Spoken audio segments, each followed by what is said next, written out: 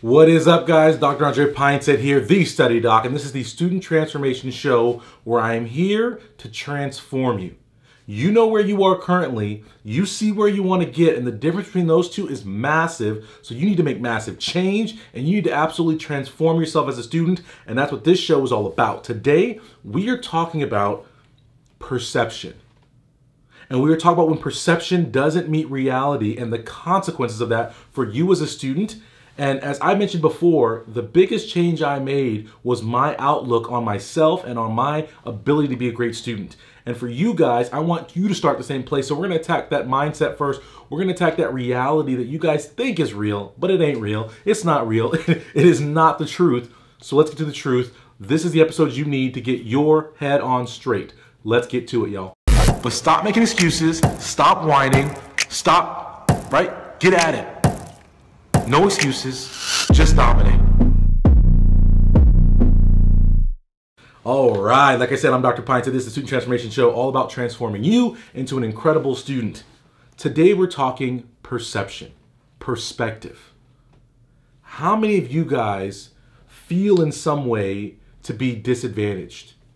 How many of you guys feel in some way there's some obstacle holding you back? Right? You see there's this big barrier, there's this big reason why you can't succeed. You got to stop. Stop it right now. And I say this because every single day, guys, I get hundreds of emails, hundreds of messages every day, and I appreciate all of you guys for messaging me. I appreciate you all for emailing me. But please understand, if you email me and your email is laced with excuse after excuse after excuse, it irks me. You see the shirt, I wear this shirt 24/7 underneath my clothes. It's like my Superman outfit. It's no excuses, just dominate. So if you email me with excuse after excuse after excuse, how do you think I feel reading that?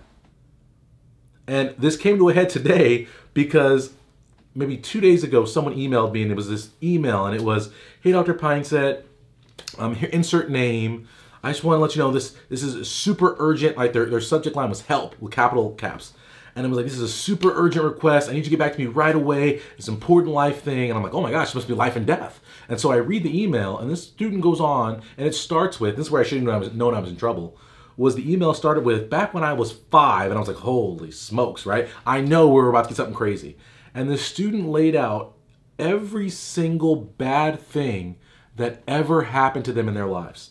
From age 5 on, this happened, and this happened, and then, you know, I was gonna start doing better, but then this happened, and this happened. And it started within in five, their teacher told them that they weren't smart, and they moved them from what was a typical class to a slower, like extended class where they would, instead of doing the curriculum and moving at a normal 1-year pace, essentially they were gonna spread that curriculum out over 2 years. So it was a slower paced class for the student.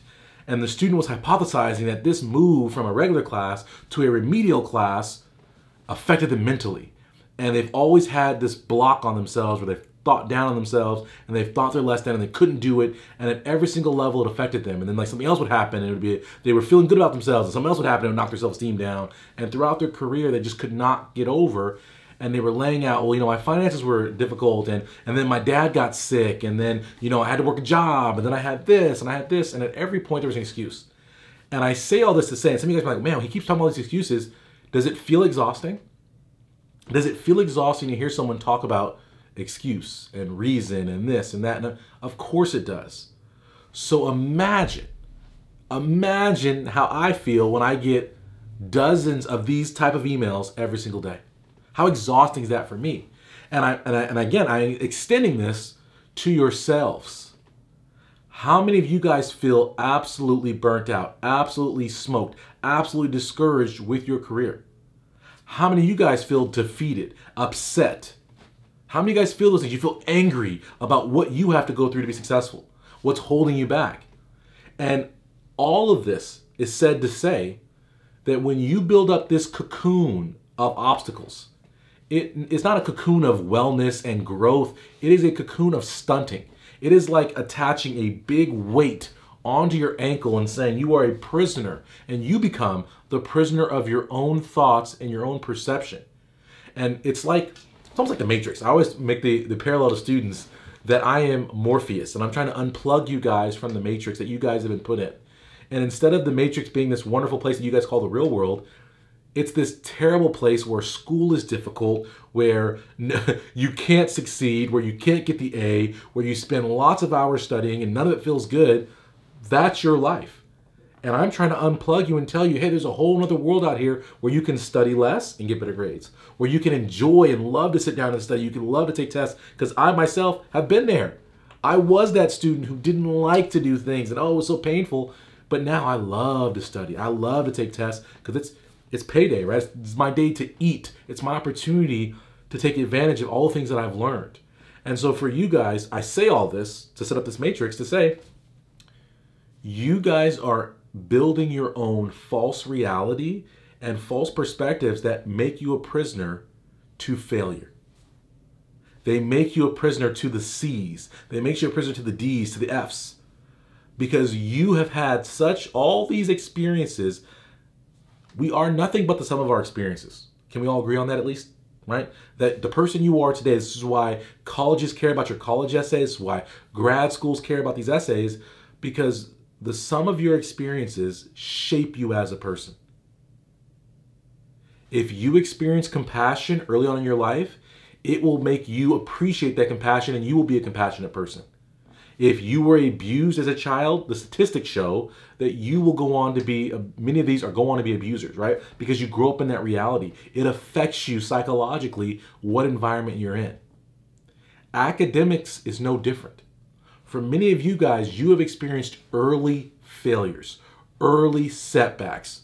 Maybe you were moved to a remedial course like this student.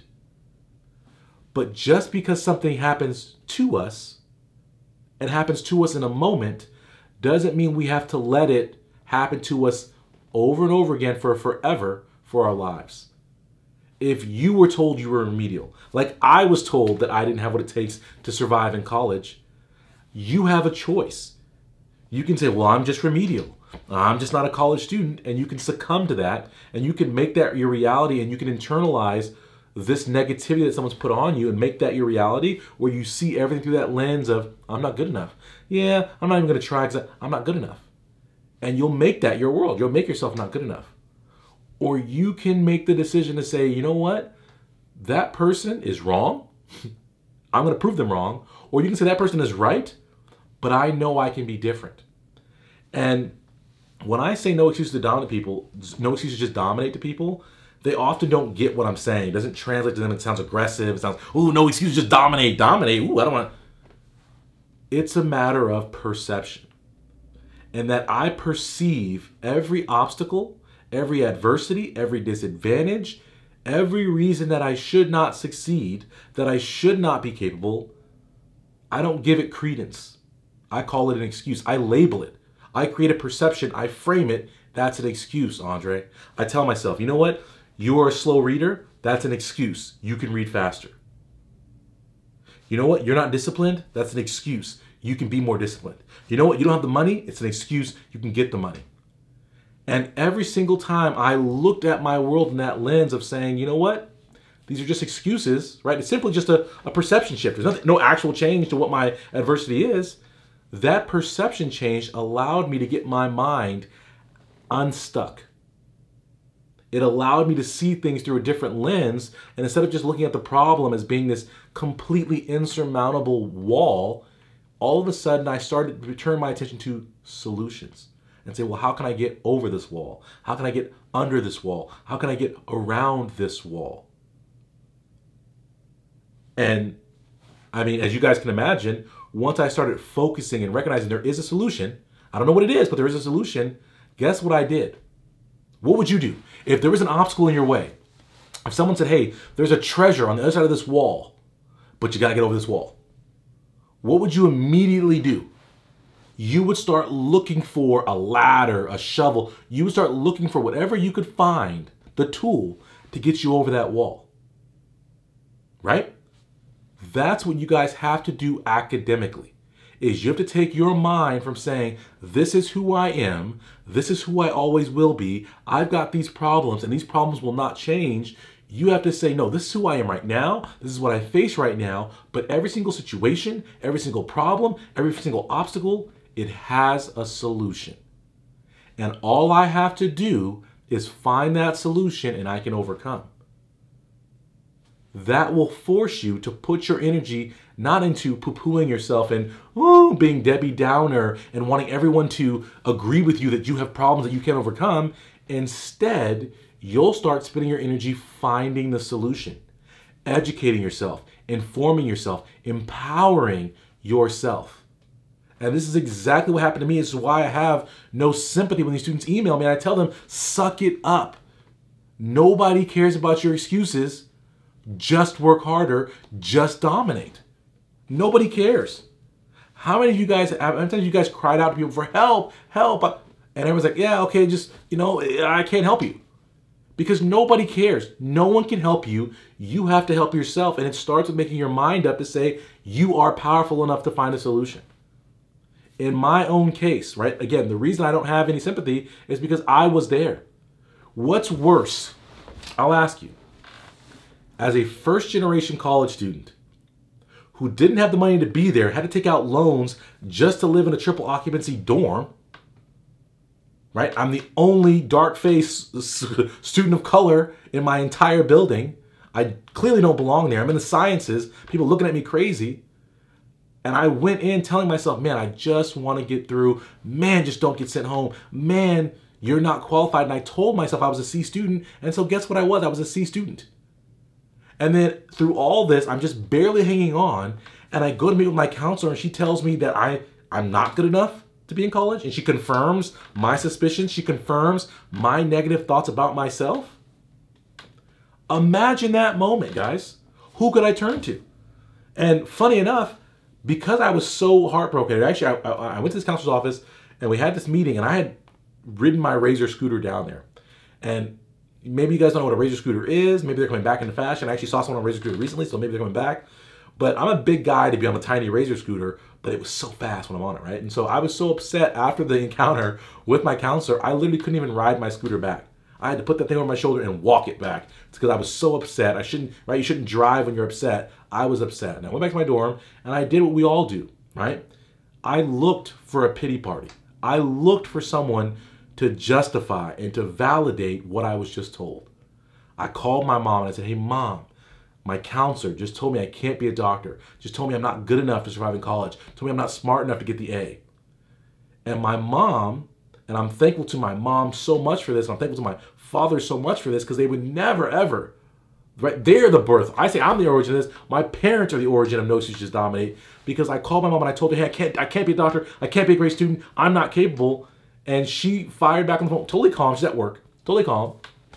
Well, I don't understand how it's impossible for you to get an A because someone has to get an A, right? And I'm like, Mom, you don't understand. I'm like, there's 400 students in my class and only 19 people get A's. We get the hard curve. And she's like, well, again, if there's 19 people who get A's, why can't you be one of the 19? I'm like, Mom, I'm not that smart. I'm not one of the 19. I'm the other 400. Recognize, right? Like, you're lucky I'm not one of the 19 who's getting an F. Recognize who I am. And she's like, no, what you need to do is go talk to those A students, figure out what they're doing, and you can do that too. I was like, Mom, oh, that's an excellent idea, actually, right? Mom's always right. And so what did I do, guys? When I wanted to transform, when I wanted to change my life, it started with understanding from my mom shaking me loose. Thank you, Mom, for saying, no, you aren't that bad student. You're choosing to be the bad student. There is a solution. I know you see yourself as this remedial student, but you're more than that. And she shook me loose of that and said, go figure out the solution. And she changed my perspective. And so often where people interpret me as being harsh or being very, like no compassion, I have all the compassion and the empathy in the world, guys. I care about you so much, I won't let you quit on yourself. I won't let you doubt yourself. I won't let you be less than you are capable of. And oh man, it was a bitter pill to swallow, right? I had to swallow that pride. I had to go to these A students and I'd say, hey, you are smart and I am dumb. I'm gonna fail. I need your help. How are you getting the A's? Can you teach me what you're doing? And what's amazing, right? This is our human nature. We always want to be smart, right? We always want to be in the know. Without fail, Actually, that's not true. A couple of these students were like, no, get away from me, dummy, right? Like that kind of thing, like, nah, like, you know, nose in the air. No, I don't know the answers to the assignments, even though I have perfect homework record, right? And they were like, no, we're not going to help you. But then I would say, let's call it 19 A students. Out of those 19, 17 couldn't wait to tell me everything they knew about studying. Couldn't wait to tell me everything they were doing to get the A's. And even though, like, now as a studying expert, I recognize a lot of what they told me was trash, I went to these students, and as they were so happy to show how smart they were, what they didn't recognize was that I was essentially the villain in the movie. And I'm secretly sucking their superhero powers, right? I got the kryptonite for their superpowers, because now, not only do I have the intelligence of one of those students, I have the intelligence, the superhuman power of all 17 of the 19. So now I'm 17 times the student they are. You guys see what I'm saying? My mom shook me loose and said, hey, change your perspective. There's a solution. Go ask those students. I went, swallowed my pride, asked these students what they were doing to be successful, got that information. And this is, again, some people get to this step. And you guys who are there who are like, man, I need information. I'm here listening to Dr. Pinesett. He's going to give me some advice. He's going to give me what I need to be successful. I applaud you. But seeking the information and getting the information are just the first steps. Right? We get our mind right. We then seek out the information. We get the information. What's next, guys? This is where, like, some people are able to get that information, but this is where so many people fall off. We have to execute. We have to implement. And I implemented what I learned like nobody's business, y'all. I got to work. I got to hustling, I got to putting in the time, and I spent so much time studying, guys, my whole social life disappeared. But what's amazing is when I started dedicating myself to my studies, and I started focusing on that as a priority, and I started implementing, I started believing I could be great, what do you know? I became great.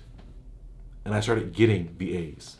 I started being that person. When I walked into a room, they knew, oh snap, curve setter in the building, wide berth, back away. Back away. You don't want these A elbows right here. These are A elbows. You don't want them. They knew what was up. And it all started, guys. Step one was recognizing that every single reason I thought I couldn't be successful was just an excuse. And it was me magnifying and amplifying and concretizing these obstacles, making them larger than life, that was holding me back. And I could not be my successful self until I changed that. And for so many of you guys listening to this right now, if I'm right, tell me. If I'm wrong, comment that as well. Let me know if I'm lying on you right now. But so many of you guys out there, you're coming here. You understand there is a problem in your life. And you struggle with that. You doubt yourself. You talk so, no, I couldn't say anything that's half as hurtful to you as you say to yourself every single day. How many of you guys is that you? You have a constant running, never ending. Some of y'all can't even sleep at night because you're so busy talking trash on yourself. You're so busy talking down, you can't even quiet yourself to go to sleep. You were in your own head, right? Chipping away. Peeling away, knocking yourself down a pedestal. If you don't believe in yourself, and there's something my dad once told me, it was a sports, right? My parents, big time influencers to get me to be successful. My dad, I was at this basketball camp, and this scout who was for one of the major colleges, this is a junior high, and he comes up to me and he's like, hey, yeah, you know, we've been watching you, like, how are things going? Like, where do you see yourself fitting? And I'm like, oh, you know, I'm not sure. You know, I'm trying to do my best. And then after my dad put me aside, he's like, what are you doing? And I'm like, what do you mean? I was just talking. They asked me a question. He's like, that's not what you say. How are you going to say that about yourself? Like, oh, I'm just doing all right. I'm just with the team, whatever. That's not what you say. When someone asks you who you are, you tell them how great you are, how amazing you are. You let them know. You blow the trumpets. You sound the horns to let them know that greatness is in the building. And I was like, what are you talking about? He's like, how do you expect a Division I coach to go out on a limb and extend to you a contract that's going to guarantee you $100,000 in tuition over the next however many years? They're going to commit to training you, to teach you, all these kind of things. how do you expect them to believe in you if you don't believe in yourself? Guys, if you're not your own #1 fan, you got a problem. Only you can lead your fan club. Because if you don't believe in yourself, other people are not going to believe in you. They're not going to give you opportunities. They're not going to give you the support because it's going to feel wasted on you. And I encourage all of you guys, get your thoughts in alignment. Understand there's a big difference between perspective and reality. And yes, problems are real. Yes, problems exist. Yes, disadvantage, intellectual disability, physical disability, you name it. Mental health issues, anxiety, depression, you name it. Yes, they're real, 100%. But what we have to do is take their power, guys. And instead of magnifying them and making them an insurmountable obstacle, we have to shrink them and say, you know what? I've got problems, but there's a solution out there for it, and I'm going to fix it. I'm going to fix it. And to me, the perception change was so strong, I couldn't even acknowledge them as problems. I don't have problems. I got excuses. But it's okay. Because whatever the excuse is, I'm just going to dominate. That was literally what I was saying to myself. Oh yeah, that's an excuse. That's a reason to fail, but I'm going to dominate anyway. And I just encourage you guys to understand. You got to be, and what was it Cat Williams said, you got to be in touch with your star player. You got to be your own biggest fan. You got to be your own biggest cheerleader. Because if you don't believe in yourself, other people can't believe in yourself. If you don't believe in yourself, you truly cannot achieve for yourself. So I encourage all of you guys to understand what I'm saying. What I'm saying here now is that, yes, mindset isn't everything. What did I say? Part of my journey of mindset, and then I got into learning what those students told me to do, and then implementing what those students told me to do. And we're going to get into more of this as we move through these episodes. But if you guys can't get your mind right to believe in yourself, everything is lost. You've already lost. You will not reach your goals. I guarantee you this. And I'm the type of person, I say any student, including you, can be great. Can reach their goals, can be successful, can get the A's. But the reality, guys, I'm a realist. Not all of you will get the A's. Not all of you will be your greatness. Not all of you will step up to your success. And it starts with not allowing yourself to get there mentally. Do we understand? This is why my introductory course, the course I recommend students get first from me, is my Successful Student 21-Day Mindset Makeover. Why? Because in these 21 days, I'm going to take all that old baggage you have, all that negativity, all these false perspectives and perception of the world, and I'm going to chop them down. I'm going to knock them down. I'm going to push them into the ground. And then I'm going to build you up in a new mental framework that is healthy, that is productive, and that will propel you to your greatness and to your future. So please, please, please, guys, check out that course, the Successful Student 21-Day Mindset Makeover. I have a discount link for you in the show notes below. Please check that out. Believe in yourself, guys. You all can dominate. You all can be great. But you got to start first believing it and then start making moves and actions towards it. And that's what we're going to continue to talk about on this show. If you've enjoyed this episode, take the time, guys. Let me know. Give me a comment. Give me a review. Send me a message. Let me know you're enjoying this. If you have an issue you want me to discuss on this show, how do you guys reach me? What's the easiest way to reach me? Get to my website, studenttransformation.com, and click on leave me a voicemail. Send me a voicemail. Say, hey, Dr. Pinesett, I felt your message today. I felt it, but I'm having this excuse, this issue, and I need you to fix it. Can you address it on the show? Can you address it on the show? Let me know. Help me out, and I will do it for you guys. I will help you guys. I will put you in a position to be successful because I'm here to serve you guys. I'm here to help you guys. I'm on a mission to empower 1 million students, guys. 1 million students by 2025. Help me help you. Help me get there, guys. Help me bring that empowerment. All right? Thank you guys so much. Like I said, if you enjoyed this, please let me know that you're enjoying this show, you're enjoying this episode, and tell me, bring more of that fire, bring more of that heat. I want to hear more on topics like that so that way I can continue to bring you guys content you need. I thank you so very much. I'm Dr. Pinesett, and how do we end every single show? No excuses, just dominate, guys. I'll see you next time. Today is the day, guys. No more excuses, no more complaining. You're going to take your future in your own hands. You're going to dominate. You're going to be successful. Get to my website, studenttransformation.com. I challenge you. What are you going to do today to make your life better?